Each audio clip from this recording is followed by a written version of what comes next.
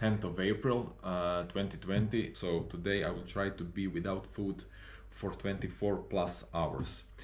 My last meal was yesterday around 6 or 7 p.m.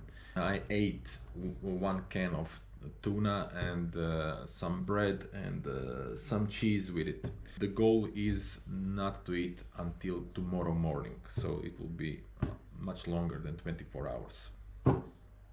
I plan to do all my activities, even some light form of training today, so nothing should be very different, except I won't eat anything for the whole day.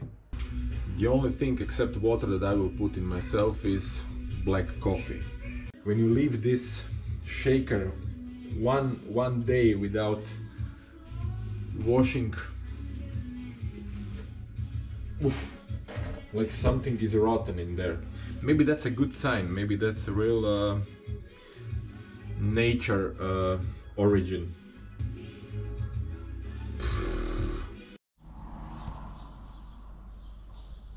"15 hours that I didn't eat anything, so my stomach is absolutely empty, and now I will try to run up that hill. This hill it's not so high, but it has some pretty big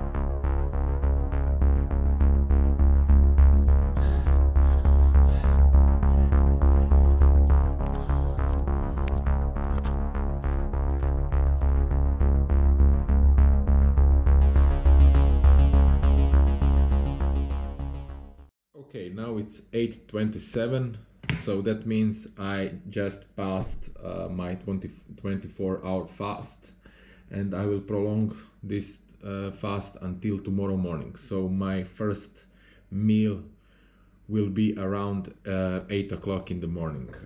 I feel good, I feel very energetic. I actually did a run up the hill. I felt more energy while running than the days before when I was eating. So actually fasting is something that certainly can benefit you.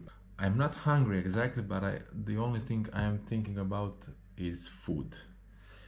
So I will try to go to sleep earlier so I can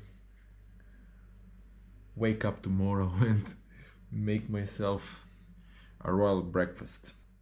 To almost